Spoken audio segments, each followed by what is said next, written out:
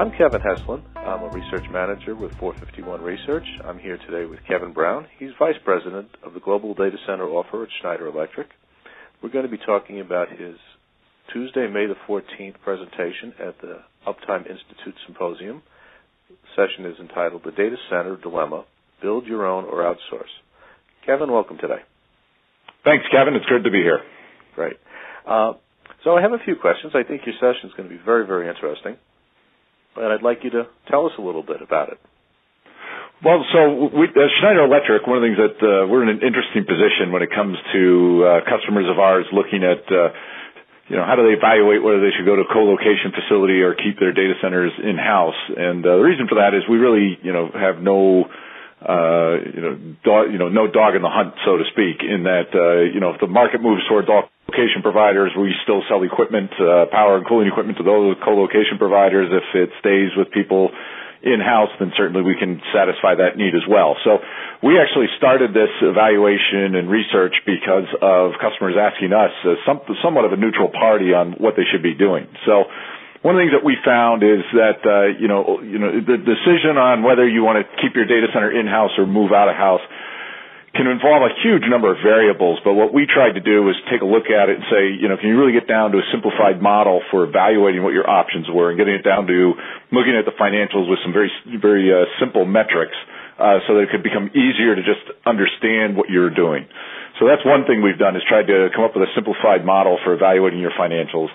The second is we also started learning through this research with our customers is that there tends to be these strategic factors which really have nothing to do with the financials necessarily, that ultimately may really be the driving decisions. And something we've done is tried to put together a framework for people to discuss these and understand them and, weight them so that it helps give some context to the conversation. And what we found is that with those two things together is it makes for much more productive and effective decision-making and planning as customers are evaluating whether they want to be in-house or go to a co-location facility. And then ultimately what I want to talk about a little bit too is some things that I see as the longer-term implications of some of these co-location trends and some, a little bit of reading into the tea leaves and some of the things that we see happening. So that should be hopefully find interesting as well. Terrific. Why, Kevin, though, is this suddenly a hot-button issue today? Well, what we've found is it's a hot-button issue because obviously the move towards co-location and cloud computing is one of the most significant trends I think we've seen in the industry in quite a while. And, customers are really struggling at this point to understand what is the right decision to make for them given where they are. So I think that's certainly one part of it. CEOs are hearing about cloud computing and they're going to the data center experts on their teams and asking them what the strategy should be. So it's a forcing function that's occurring.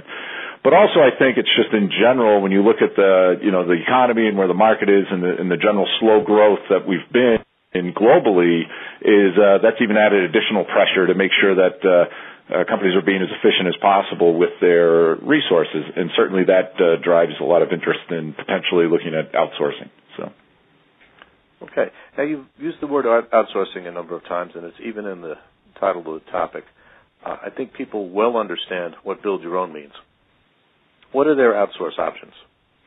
Well, it's interesting. We use the term outsource because, I think that's a more generic term instead of co-location. Certainly, part of that includes maybe you want to move certain things out to the cloud because you might, or you might want to move your data center wholesale, or you might do some mix in between. So, we tried to pick a term that was, as general as possible to encompass all of those different options. And, some of the things that we're seeing is it's not, for most customers, it's not a black or white issue. They tend to look at strategies where they might use a mix of cloud computing, co-location, things in-house, and that's the strategy they're employing for at least the foreseeable future.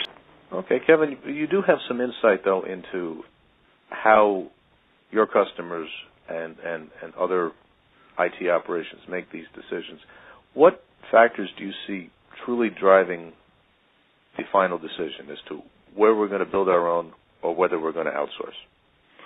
Well, again, it varies from customer to customer, and we like to talk about that there are these, potentially some filtering criteria that sometimes crop up in the conversations that people may not be aware of. So an example of that, and I'll give one example of somebody a customer I talked to who was keeping their data center in-house is, he didn't have faith in the SLAs, the service level agreements that he would have with his co-location provider. And I went through it in detail with him, and it ultimately just came down to it was a risk issue for him, is that he perceived that the risk of keeping it in-house versus putting it into a co-location provider, that it was less risk for him to keep it internally. So that was a key criteria that really, no matter what the financials came out to, that was trumping everything else that was happening. So you see that type of issue going on. An example on the other side is there was a customer we were talking to where ultimately they were highly focused on cash given the environment, and that was driving them towards avoiding a large capital expenditure that you might have when you build a data center, and was very much driving the decision towards moving towards a co-location facility was to maintain their cash position as much as possible. And they did have some needs that they had to address from a data center and IT standpoint.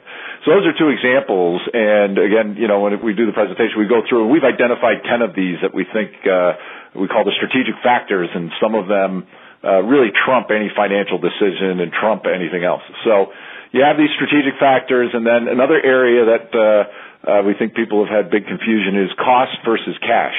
So sometimes it might be cheaper over 10 years if you build your own data center, depending on what you're doing, versus going to a co-location facility, so your TCO would be lower. But if you're worried more about cash, then certainly you'd be more efficient with your use of cash by going to a co-location provider. So ultimately, just to summarize, it's really those three things it comes down to. Most of these decisions is what's your outlook on cash and capital, what's your outlook on cost, and then what are your strategic factors that are impacting your decisions.